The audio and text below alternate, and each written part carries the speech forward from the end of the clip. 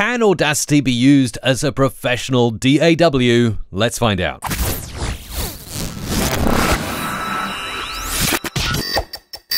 Well, first of all, Audacity is free, so it's a great learning platform if you're just getting into DAWs or DAWs.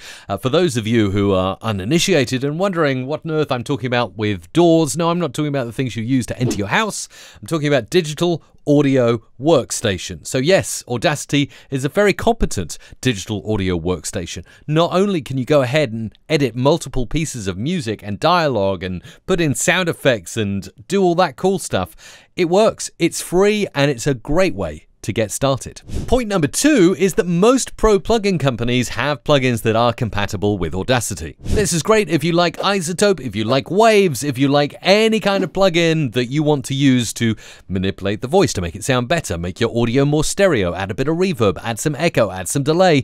It's all possible inside Audacity by going into the VST or AU audio units of your Mac plugin section in the menu and selecting your favorite plugin. So yes, not only can you use the editor as a professional DAW, but you can also use some really top-end, high-quality plugins to make your audio sound even better. And my third favorite thing about Audacity is that you can use many of the effects you'd find in much more expensive pieces of software, albeit they're a little bit clunkier to use. Like, for instance, the EQ, equivalent to parametric EQ, it's called filter EQ in Audacity, is usable, but you have to draw on points, and it's a bit notchy and strange, and other editors like Logic and Audition do it smoother, and you have to keep previewing each time you make a change rather than in real time, but that's okay because Audacity is free. It's got compression, it's got noise gates, all of this stuff is integrated as standard, so certainly if you want to get started and maybe get your feet wet with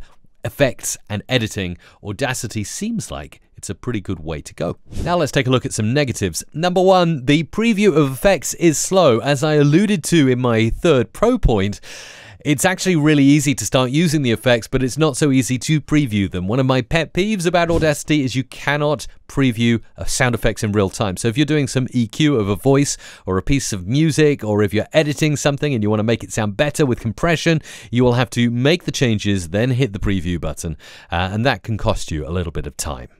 Multi-track editing is far more superior in other DAWs, like for instance Adobe Audition. I love editing in the multi-track over in Audition. In Audacity, it is possible, it's just a bit slower, and well, it's just not quite my experience when I'm working fast with multiple editing clips. I really want to go fast and jiggle things and move things around and add crossfades really, really quickly. You can do it, it just takes you longer in Audacity, but as a free app, it's absolutely fine. And finally, Spectral View is just not as intuitive as it is in Adobe Audition. In Audition, I can really fine-tune and select parts of the spectral frequency display and really dial in on certain frequencies in the audio I'm editing. In Audacity, it is there. It's available for you as the spectrogram option under each separate track, but it's far harder to use, there's not as much detail, so that could hold you back from doing advanced things such as noise reduction and restoration.